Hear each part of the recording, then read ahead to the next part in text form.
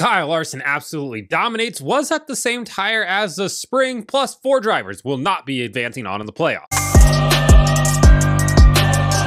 Welcome back to Break Hard. I'm Matt. Sometimes you see dominating performances, but not quite like what we saw out of Kyle Larson on Saturday night in the Bristol night race, where he led 462 of 500 laps. Combined with his Hendrick Motorsports teammate Alex Bowman, they led 496 of the 500 laps. An absolutely evisceration of the rest of the field by Kyle Larson. It wasn't even close all night. His margin of victory, just over 7 seconds, the biggest margin of victory at Bristol since 1994. His average running position was 1.1. Like I said, he led 462 laps. It was never even close. And when he took the lead from Alex Bowman early on in the race, you're like, okay, like Kyle Larson took the lead. And then he started to hack his way through the field like Lizzie Borden, and it just wasn't close the rest of the night. I mean, even on restarts, you're like, okay, maybe somebody get alongside him. Nope, he went ahead and sailed off and won the race.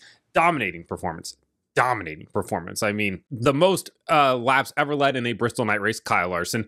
Cale Yarborough led all 500 laps in the Bristol spring race one time, so not quite that impressive for Kyle Larson, but 462 laps is certainly what people refer to as an ass kicking, and that's what happened on Saturday night for Kyle Larson. He now advances on to the playoffs. Obviously, the points reset when we get to Kansas next week. He goes from not being the points leader to, once again, being the points leader with a substantial lead over the cutoff line, which is great for him. Alex Bowman advanced on to the next round as well before the race ended. He now gets relegated back down into the cut zone because he doesn't have those playoff points to carry him through. That's why getting playoff points in the regular season are so crucial and so important. Obviously, if you pick them up in the playoffs too, they're also as important. But playoff points in the regular season can help carry you through the first and probably second round, help you get all the way to the round of 8 if you have enough of them. And Kyle Larson right now has enough of them. When people wonder, was this a good race? When you vote in the Jeff Gluck poll, I'm not sure what people are going to vote for, but honestly, I would probably give this race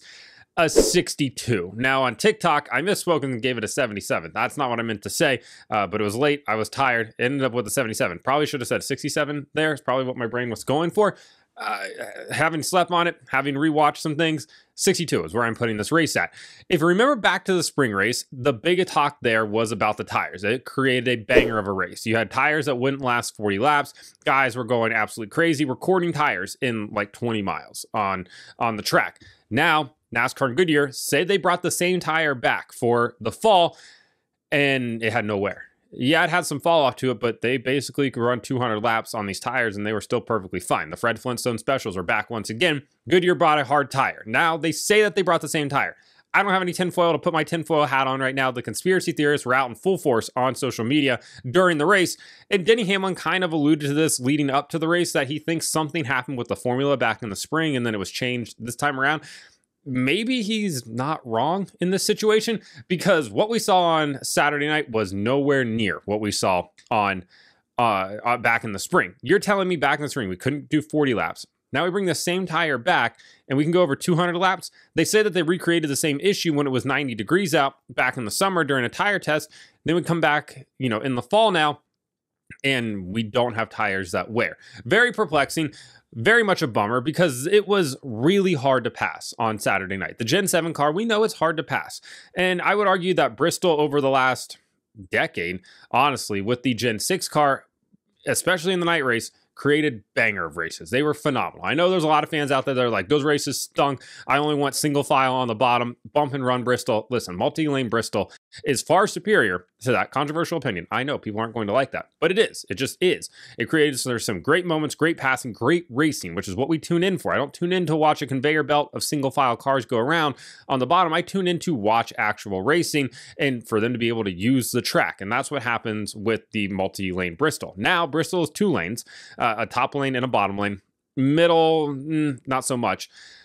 And the 2 lanes are pretty equal. Obviously, NASCAR laid down PJ1 a few hours before the race on Saturday, much to the surprise of a lot of crew chiefs, and it created pretty equal lanes, if we're being honest, and it made passing really difficult. I mean, Kyle Larson was putting Daniel Suarez 4 laps down, what felt like forever at times. I mean, when he put him his 3rd lap down, It probably took 10 laps, a dozen laps, it felt like. His fourth time he put him a lap down, that one was actually pretty easy. He probably felt like he was passing the 99 car all night. Daniel Suarez did not have a very good night. Brad Keselowski did not have a very good night either. It felt like he was out there in a Rick Ware racing car because he was just out to lunch the entire time. Apparently, he and his crew chief, Matt McCall, set that car up for a high wear tire race. Guess what? Didn't wear. No wear whatsoever. Just out there running around on some pristine Goodyear Eagles, which is fine. But man, it felt like we were making such good progress in terms of tires, and then we just don't get those tires anymore. Huge bummer in that situation. But for a lot of playoff guys, an absolutely abysmal night. Martin Truex Jr., the difference in him advancing on to the playoffs and not advancing on into the playoffs is 0.09 mile per hour. That's what his speeding penalty got him. That's what relegated him back in the field, and he could just not pass any cars after that. The guy that was running second basically all night, second or third all night, gets relegated back into the field, cannot make any passes. That is a problem right there. Even Ty Gibbs. Ty Gibbs was able to, he had a fast car, able to come from the back after getting a speeding penalty, just couldn't get his way all the way back up to where he was. He also does not advance on into the playoffs. He was eliminated along with Brad Keselowski, Martin Truex Jr., and Harrison Burton. Harrison Burton had a power steering pump failure. Just unfortunate night for him. Obviously, he was kind of in a must-win position. Brad Keselowski, from the drop of the flag, was just never in contention either. Bad night for them. Daniel Suarez survives and advances. Chase Briscoe survives and advances. Today's video is sponsored by Lockdown Brand. Head over to lockdownbrand.com today for your motorsports-inspired apparel. Their shirts are absolutely phenomenal. Their hats equally as great. Use code BRAKEHARD10 at checkout to save 10%. Also, do not forget that there is now a Brake Hard blog as well. I'm posting about 2 to 3 times a week. I will have my Monday morning cool down lap out on Monday morning. So go ahead and sign up. You have it delivered to your inbox by clicking the link that is down in the description below. One thing you guys just will not believe is the fact that Corey LaJoie brought out not one, but 2 cautions on Saturday night at Bristol.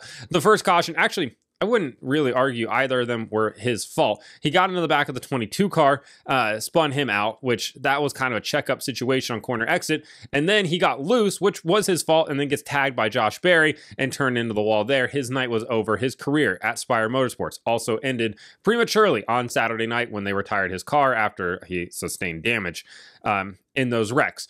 The 66 car of Josh Bilicki, we need to talk about that for a second real quick, because that MBM car, the meat wagon, the Arby's car, was out on track, and they were on track. I will give them that, but they appeared to be in their own class of a race. And by class, I mean like the rest of the field was racing hypercars or LMDHs, if we're talking sports car here, and they were racing a GTD car because they were just getting past like they were standing still. Like Ricky Bobby, when he came back from his injury and tried to get out on track, they had no speed whatsoever, and boy were they in the way a lot of the times. I get MBM wanting to come and race in the Cup Series. I understand that. Maybe Bristol's not the place that you come to. It's a short track with nowhere to get out of the way, and man, do they create a rolling chicane for the majority of the night.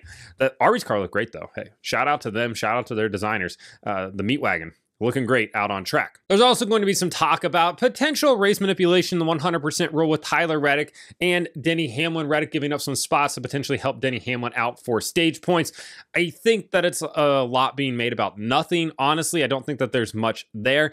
If there is anything, I assume NASCAR will probably look into it the same way they looked into the Haas situation a couple years ago at the Roval. I know there's people on the internet talking about, there's people very angry, mainly because it probably stems from the Denny Hamlin hatred. But for me, there's not much there, but I felt like we probably had to talk about it so people didn't come into the comments and be like, you're just a Toyota shill. Next week I'll be a Ford shill, Chevy shill, I'm NASCAR shill, NASCAR pays me.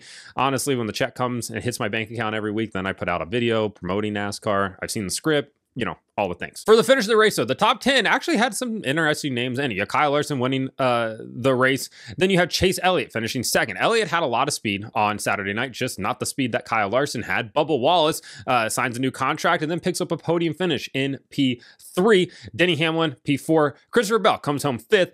Ryan Blaney, 6th. Ryan Preece, you heard me correctly there, Ryan Preece in that number 41 car, Stewart Haas Racing, a P7 finish, probably getting himself prepared for that RFK ride next year, being like, look, boys, I got myself a top 10.